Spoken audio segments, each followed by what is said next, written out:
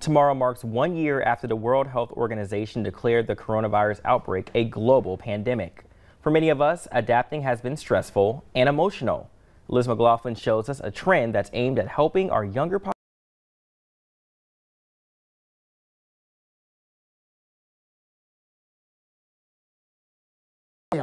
From kindergarten to college. Pediatricians have seen the mental health impact firsthand, saying cases of anxiety and depression are on the rise.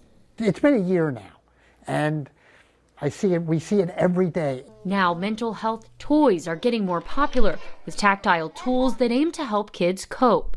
We're seeing more products that are designed to promote that social emotional learning and mental wellness. Some, like the Big Feelings pineapple, introduce social emotional learning, or SEL skills, with interchangeable pieces that form different expressions. And they can even communicate their feelings onto the pineapple to show their parents how they're feeling that day. Others, such as the Mindful Maze set, teach self-management skills. So kids can use this rainbow, for example, and then they can breathe in on the top half and then breathe out on the bottom half. Mental health tools are also featured in a growing number of free apps. Breathing exercises, like if you're sad or mad or angry, it calms you down really quickly.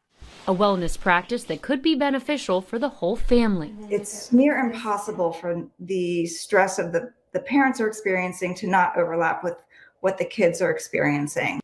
Experts say opening a dialogue about feelings can help parents and kids get through tough times together.